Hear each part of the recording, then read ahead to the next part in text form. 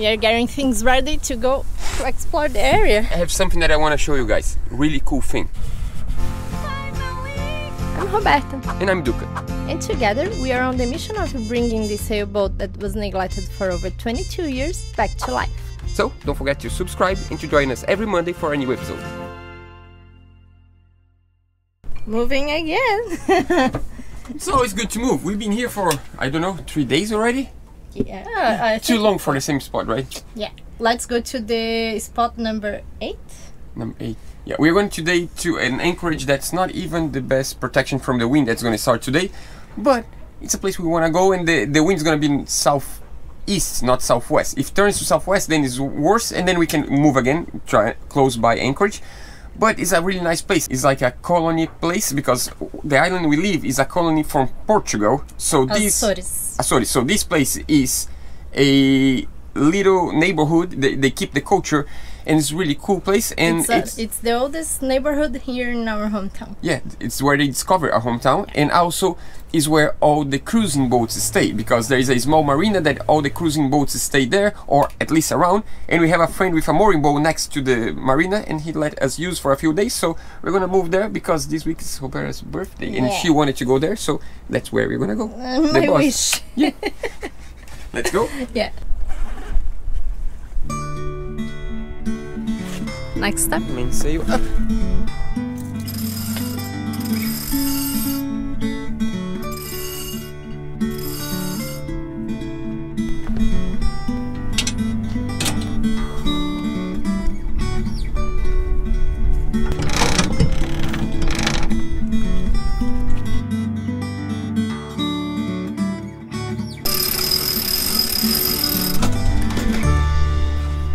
So the idea now is to try to raise the anchor and not starting the engine.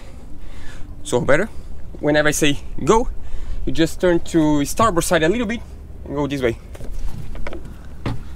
I'm totally to the starboard and it's not going.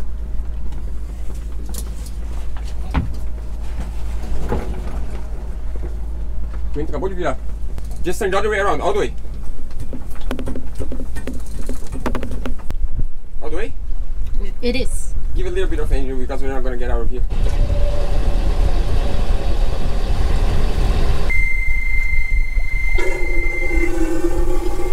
Sailing? Now we're talking, yeah, sailing. Yeah, the only reason why we start the engine is because we are in a really shallow area and the wind was just throwing us on the sandbank, so it's just to turn the boat around and be able to set sail in the right direction, because without a centerboard sometimes you drift. You drift too much because you have no centerboard, and here is shallow, so we have no centerboard down. But at least we are sailing now, and we can open the genoa. Now we're talking. I can feel the difference. It's so cool. It's just like 1 second, it's just like whoop, you're sailing more.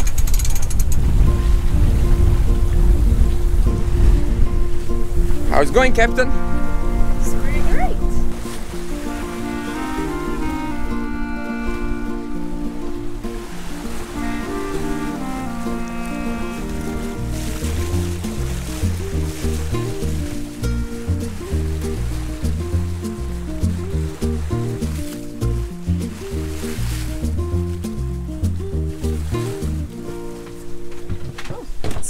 So good to be here inside.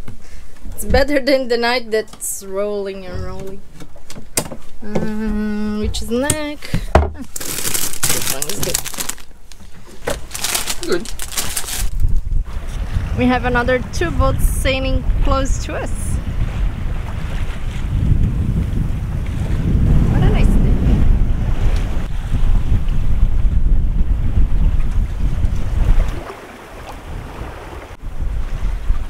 Right now it's 2.93 knots of wind. As you can tell, we don't have much wind today, but we're just enjoying the moment and seeing an island from the hatch. That's so cool.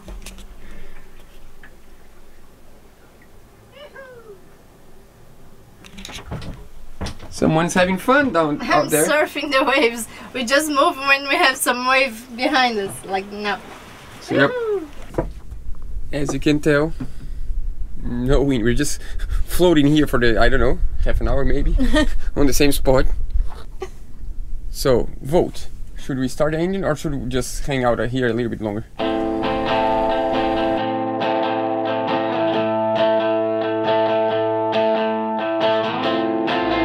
As usual, we need to close out the Genoa because it's much easier to maneuver it quick if we need, because we have so many fishing boats around. So now is the endless task of trying to find the net, because if they had like nice flags showing where the net is, life would be much easier. But you can never see the net. It's just like a little, I don't know, jar of water, like a jug of water or something that you never find. I believe they are washing their nets. Today's gonna be one of these days that we put the Genoa up, put the Genoa down, put the Genoa. Now it's time to open it again. Not put up, it's row and row. Okay. Let's open the Genoa.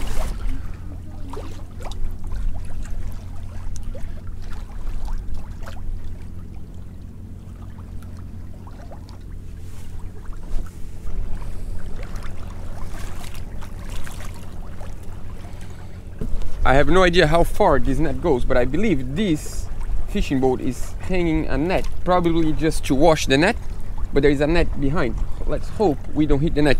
We need to go more towards the port side, otherwise we might hit a net. Yeah, with the fishing boat always come the birds. They're beautiful. I'm gonna get all the leftovers and cook something. Rice, chicken and onions and potato. Some water. Food's ready.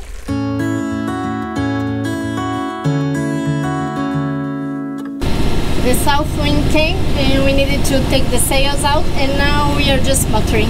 Yeah, we are 100% against the wind, so and the anchor is right there, so it's the less, you know, but at least we got to sail a little bit today. That was awesome. Cheers for everyone.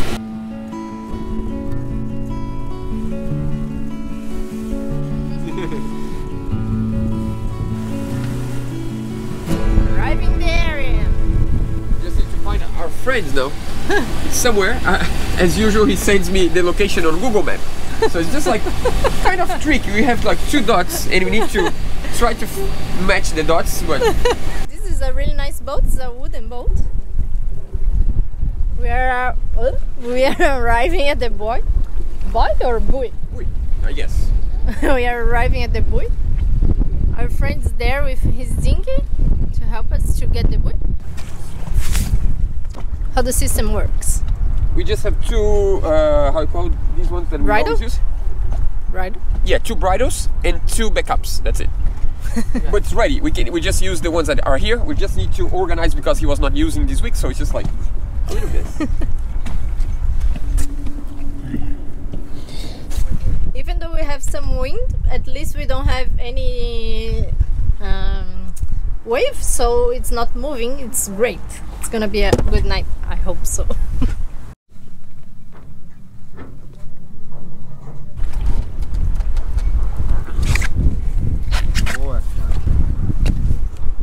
We are getting things ready to go to explore the area. Yeah, I have something that I want to show you guys. Really cool thing.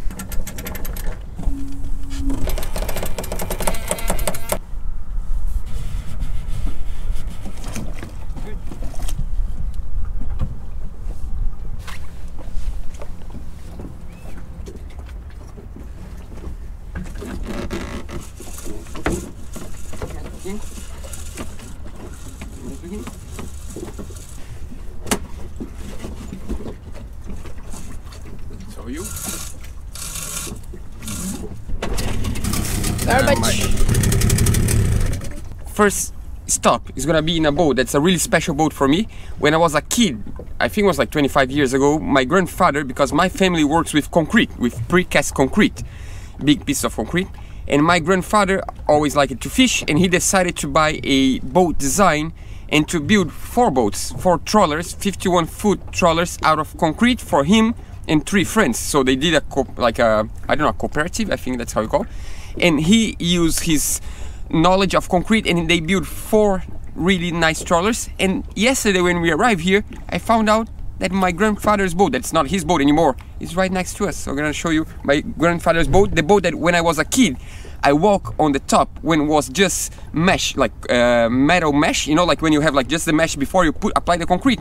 You walk on the boat that you can see everything inside and you walk on the deck. It's just was amazing. A really cool experience, and you guys are gonna see the boat right now. That's pretty cool. And it's the special thing is that it's the exactly boat. It's not the other three. It's the boat. Yeah, it's the exact one. They sold the boat, I think, like 2 years ago or something, or maybe a year and a half ago, and now it's sitting here. It is the boat. Let's go there.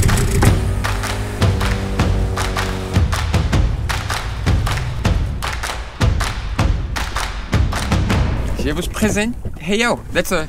The name is not only. Yeah, I don't even know if the name is still the same, but that's Hey yo. That's how I remember Hey yo. Actually, it's much higher than I remember. So I don't know if our boat's so low on the water. This one is really high on the water. I have a great memory of me, my best friend that from childhood that actually is one of our patrons, Eduardo. Me, Eduardo, and my cousin João eating, just getting ready the mussels right here to cook mussels and to eat. We once spent 10 days straight on a really nice anchorage with this boat. Cool fact, when you build a concrete boat like this, you need to concrete the whole thing at once. There is no concrete, and then you just do like one-time job, like, and there's like a hose, like froze concrete. It's like, I don't know how you call that in English. I'll try to find somewhere. But you have a hose and it's like, it's like spraying. Yeah, you spray. Yeah, you spray concrete one time because you don't want to have joints. Because if you have joints, you have a failure. A failure point, like a point that can fail at some time. So this was concrete in one go. That was so cool. Let's go around. I wish someone was here to show the inside. Maybe, yeah, we can try another. We'll ask Ivan, our friend Ivan, that you guys saw already, Ivan, from that boat right there, out there. He lives here, so he probably knows the owner right now. So we might talk to him and see. We're gonna go there, visit Ivan really quick, and then we go to shore and I don't know, check around shore.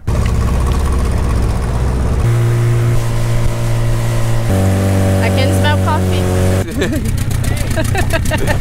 Coffee time again.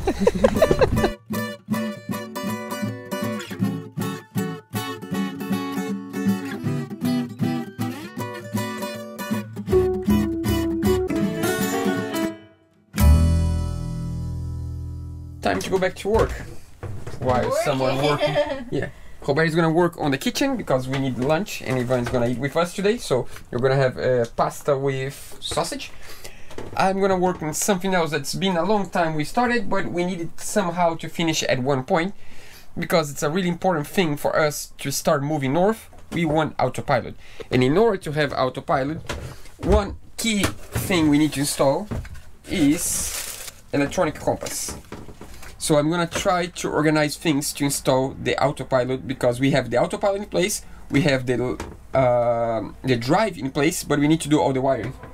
The first thing we need to check is the manual. I want to do it properly. I want an autopilot that actually works. Good? Good luck.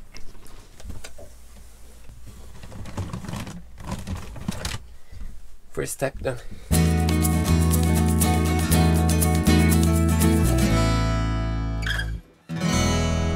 I was editing and our friend just passed by to say that the owner of Duca's grandparents' former boats here, so we're gonna see the boat inside, I guess, I hope. I'm so excited. Yeah, I'm going. It's been years since I want to show Roberta the boat of my childhood, and we're finally gonna visit. That's pretty cool.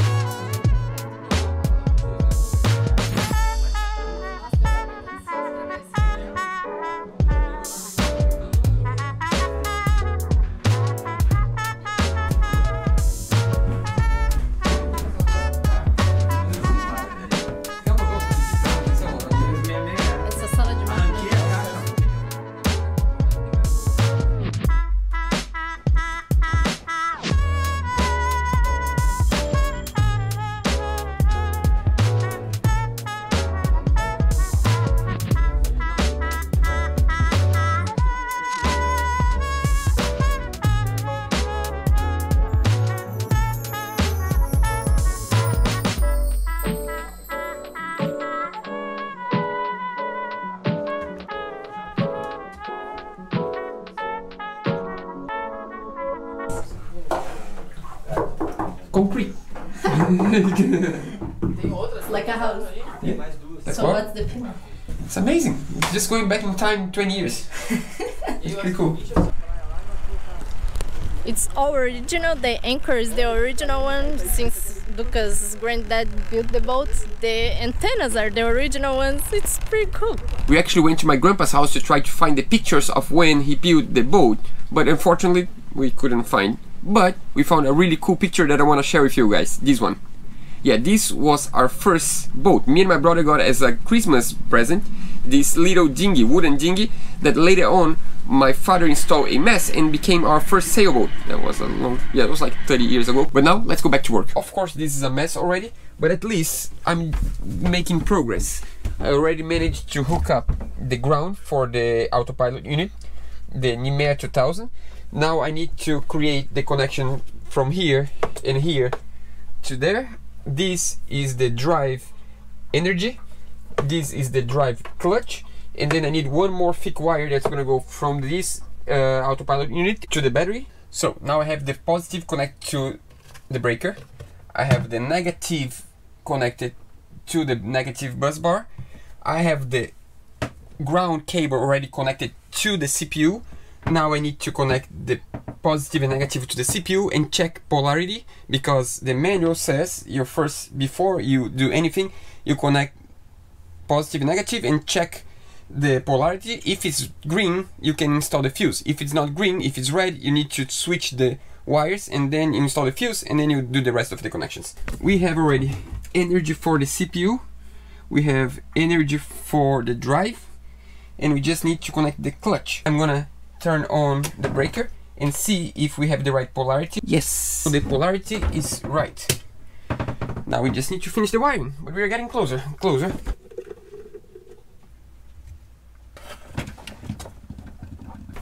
Time to go out. So here is our anchorage for the past, I think, like 3 days already. And here we are. But let's get back to work, because otherwise we won't have autopilot, and we really want to have the autopilot working. So this is the biggest problem of them all. We need to install this electronic compass, and the problem is that this cannot be inside of the boat. In a fiberglass boat, usually this is inside of the boat. In a metal boat, this will have too much interference outside, and anywhere with too much metal will have interference, but there is metal everywhere. We're going to try to install inside of this fiberglass panel and hope it works, because if it doesn't, I have no idea what we're gonna do. So we are gonna try to install somewhere here. Here. What do you say? Yeah.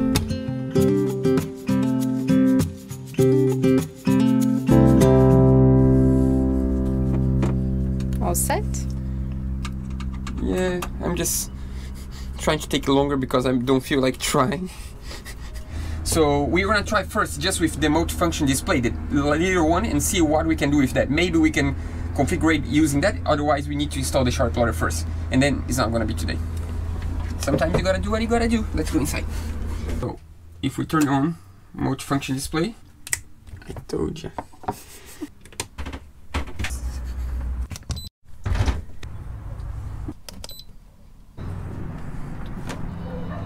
It recognizes that we have a compass.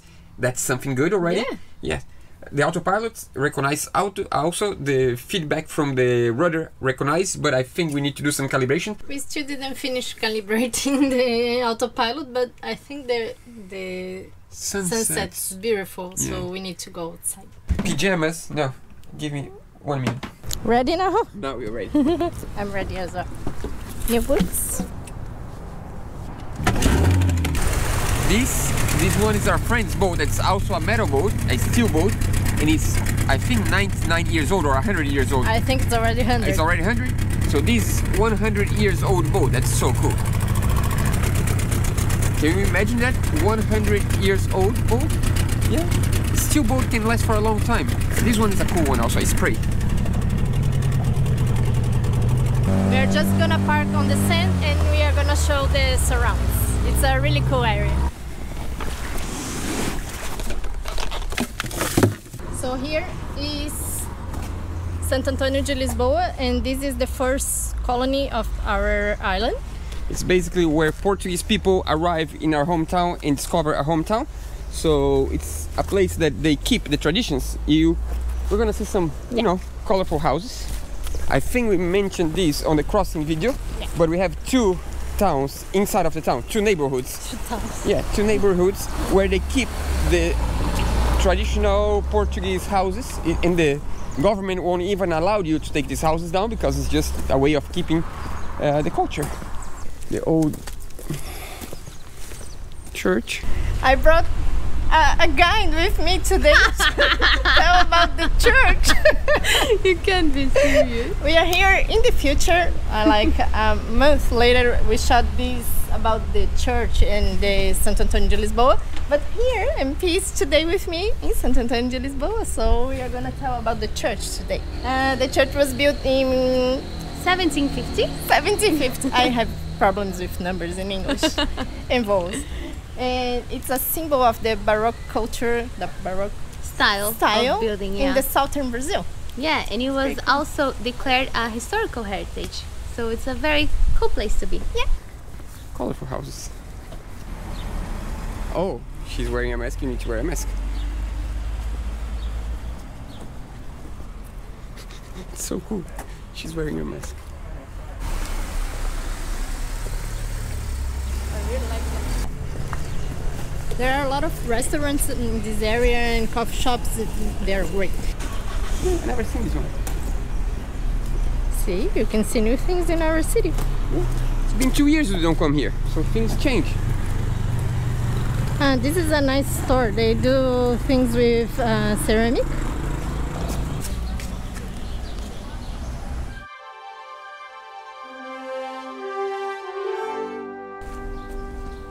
To build this pavement, they use stones that were used as ballast in the shippings coming from Portugal. That's pretty cool. So this is how thick the walls are. It's like almost a meter thick. And they were built using some clay, rocks, bones, and also the whale oil. Yeah, I think it's like clay with whale oil. It's like a castle. Yeah. It's crazy how when you have a camera, you end up seeing things that you don't see. Isn't this photogenic? These must be really, really, really old. And of course, we do have some newer constructions and some garbage. But you know, this is like... This is the traditional way of building the roofs here. Yeah, but enough of culture. We need to go to the groceries because we need to get some water. We have maybe 3 liters of drinking water on the boat. That's no good. Let's see what else they have. We came to buy water, not anything else. Roberta always wants to buy new things to eat. Of course. Yeah, that's a good thing about the boat. You just keep eating all the time because, you know, the kitchen is so close to everywhere. So you're always on the kitchen. And you end up just eating and eating all the time. That's pretty good. I like to eat. Yeah. And now we have a neighbor. We have a neighbor that we eat lunch and dinner every time, either on our boat or in his boat. We just keep sharing, you know, like sometimes it's there, sometimes it's here. Tomorrow this is gonna change. Oh, we're gonna move again tomorrow. Yeah. I think we are gonna go to the south again, to the front of my dad's house. He's not even home, but we have some... We have some jobs to do. Yeah, we have some tools at his house, and we want to get some jobs done, and also we need to wash clothes and take showers. As usual. Let's go to the groceries. Groceries.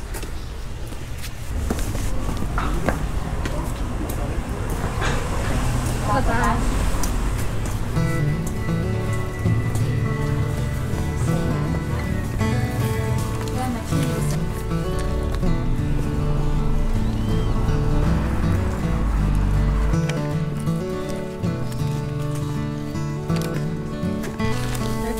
Found a nice spot with the view of our house.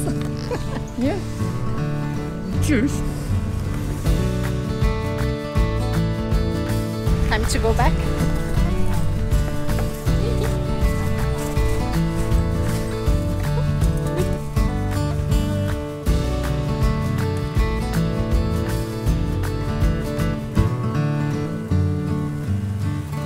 We are home. As the idea is to move tomorrow morning really early, we need to put all the things in place. And also the autopilot that we didn't configure it yet, but we need at least to screw on the bulkhead, otherwise it's gonna be loose to set sail. We can leave like this for now. Tomorrow we set sail south because we need to go early because of the bridge. We need to cross the bridge, I think, before 7:30 in the morning, and we take 1.5 hours from here. That means we need to leave here 6 in the morning. We cross the bridge and then we stay there until later afternoon when the wind picks it up. So in between this time we can visit Roberta's mom that lives in town. So at least because oh, the day after is my birth. Yeah. The day after is my birthday. Yeah, she's getting old. Roberta's getting really old. Much older than me. Much older, 6 months. Yeah, but for today, I think that's a wrap. Let's see go. you guys tomorrow. Ready? Time to go, my friends. What the f? It's just bizarre.